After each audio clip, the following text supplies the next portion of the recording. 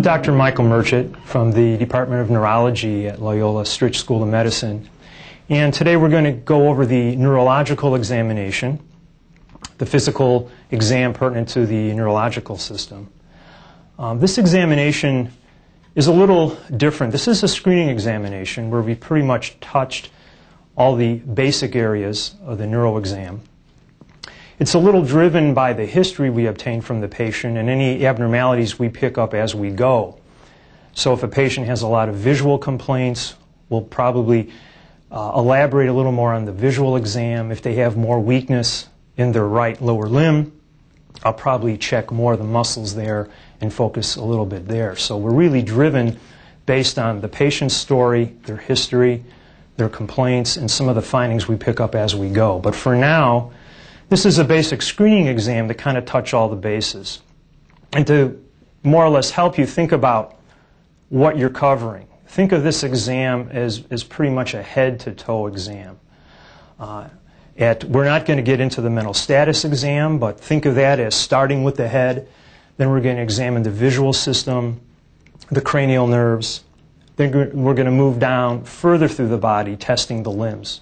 Think about the limbs. We'll be testing things like the motor examination of the limbs, the sensory examination, the reflexes, and the coordination. And then at the end, perhaps we can check gait. So we've pretty much, that's a way of summarizing it. So when you walk away from the patient, you're remembering those items going from head to toe and hopefully not forgetting a major category. So we're going to get started now. And this is Nancy, who's our patient today. And she's been kind enough to let me show the neurological examination. And as usual, before we get started, I'm going to take a minute to wash my hands.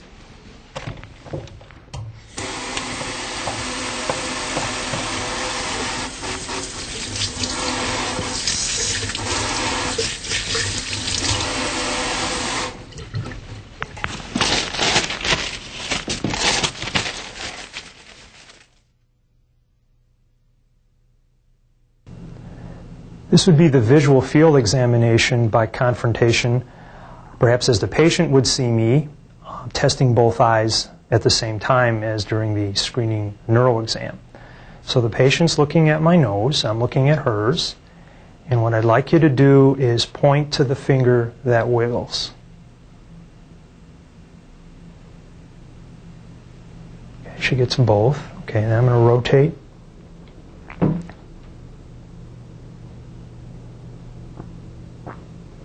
Both there.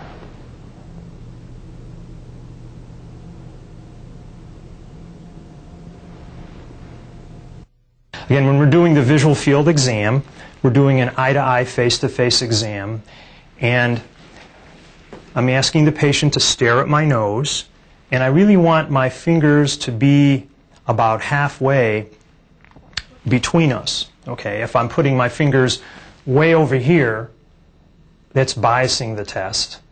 And if by mistake I'm going out very far in the periphery, I could gradually bring them in and to the point where you can identify the wiggle. Can you tell me if you see it wiggling there? Okay. And again, I'm verifying that I see it wiggle just about at the time she sees it wiggle. And I want to make sure, again, my fingers are about halfway between us no matter where we're moving, and that she's focusing in on my nose. A common problem with folks is they don't quite follow that, and they're actually looking at the wiggling finger and moving their eyes. So that makes the visual field exam inaccurate. The next thing I want to do is I want to actually look in your eye with the ophthalmoscope, which is a special light. Okay? So what I would do is dim the room, pull down the shades, tell you it's going to get dark, and this is our light that I'm talking about. I'm going to just look in your eye. Okay.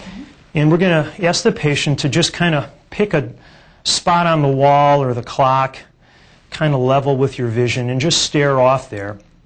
Now, as I look into your eye, my head may get in your way. So pretend you have X-ray vision and you're just looking through my head. Okay. Sometimes if your head really gets in the way and blocks one eye, they're going to be moving the other eye off center to try and see that target they picked. So it's good to tell the patient. You can keep blinking all you want. that's okay. I just want you to just kind of focus on one spot. And what I'm going to do, sometimes it's clumsy with the ophthalmoscope, but with practice you can really develop a smooth technique. Okay, when I'm going to look in the patient's right eye, I'm going to use my right eye and hold the ophthalmoscope with my right hand. Okay, and I hold it fairly close up to my eyebrow, resting it against my cheek to look through the lens.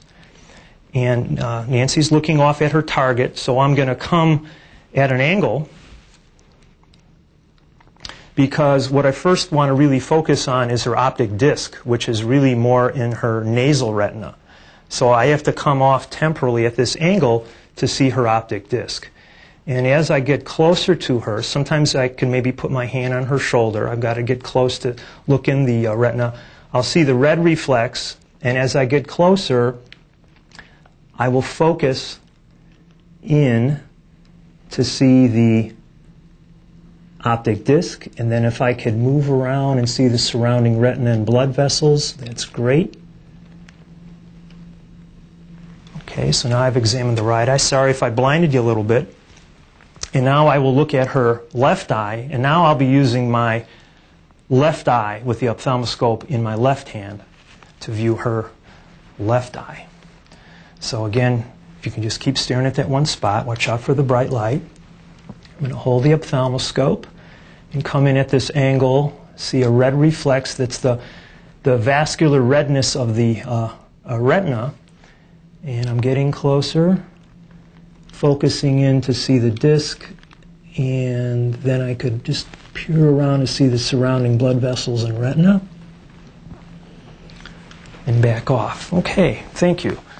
Another fine point about the ophthalmoscopic exam, because it's sometimes awkward when you first start doing this, and either with how the patient is positioned or how you're using the ophthalmoscope. Okay, so now if I were to look into the patient's fundi right now, we've talked about the exam, we're going to darken the room, we've done that, and I may be really having to lean over quite a bit, and if I feel myself in an awkward position, it's going to be even more difficult for me to look at what I want to see. So I'd have to ask her to please sit up straight and perhaps turn a little and get to the end of the table.